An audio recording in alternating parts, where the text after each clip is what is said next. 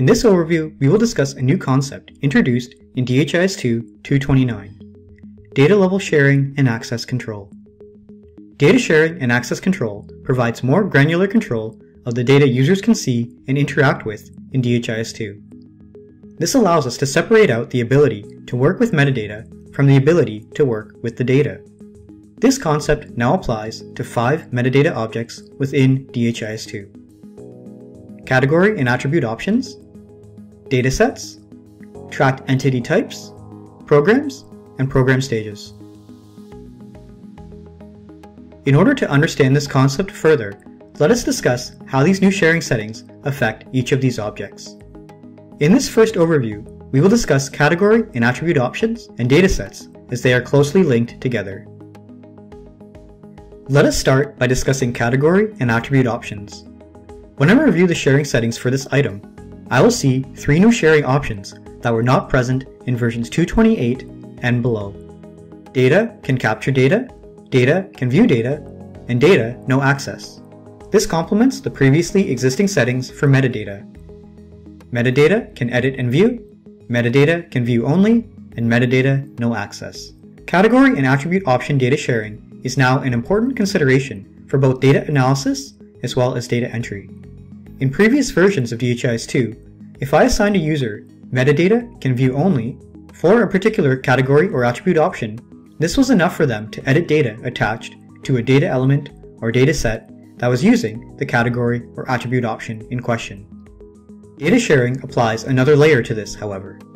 If I want the user to be able to enter data as well as analyze data related to a particular category or attribute option, I need to use the data can capture data setting. If I want the user to be able to analyze data only, then I can assign them data can view data.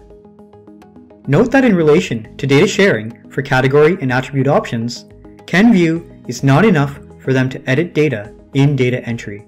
If I provide them with no access, then the user will not be able to interact with the data within these category and attribute options in any meaningful way. Note that this is now detached from metadata sharing.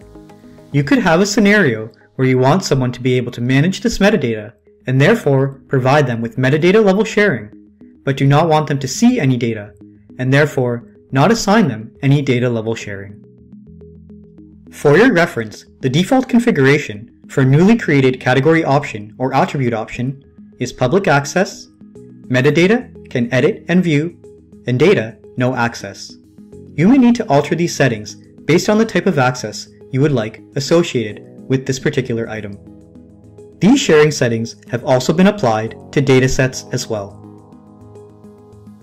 Data can capture data allows users to both enter data as well as view reporting rate completeness and timeliness in analysis applications. If they do not have this assigned, then they will not be able to see the dataset in the dropdown during data entry. Note that this now works closely in conjunction with category and attribute option sharing.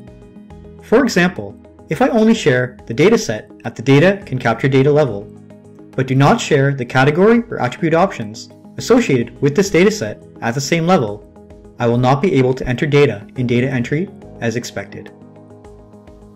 As an example, we can see when this is correctly configured, the user is able to enter data in data entry. As both of these items work in conjunction in data entry, it is important to review the sharing settings associated with both objects to determine if you want these items available for data entry. In this case, all of the individual category options within this dataset, less than 15, 15 to 24, 25 to 49, and greater than 49, as well as the dataset itself has been shared correctly. However, if I have an incorrect configuration, for example, the less than 15 years category option is not shared correctly, then the user is not able to enter data as intended. DHIS2 provides an error because this category option is not shared correctly, either publicly or within a user or user group. In our example in which this worked, we had the category option shared publicly, allowing users to view the metadata and capture the data. How to share these items will depend on the procedures associated with your configuration. Therefore, it is important to make sure to review these correctly. For a dataset, Data can view data allows a user to see related reporting rate data in analysis applications. This does not allow a user to see a dataset in data entry, but not edit the dataset. It is only related to reporting rates in analysis. For your reference, the default configuration for a newly created dataset is public access, metadata can edit and view, data no access. You may need to alter these settings based on the type of access you would like associated with this item. This has been a brief overview of the data level sharing principles introduced in 2.29 as applied to category and attribute options, as well as datasets. We can see that these concepts are closely linked together and require careful consideration.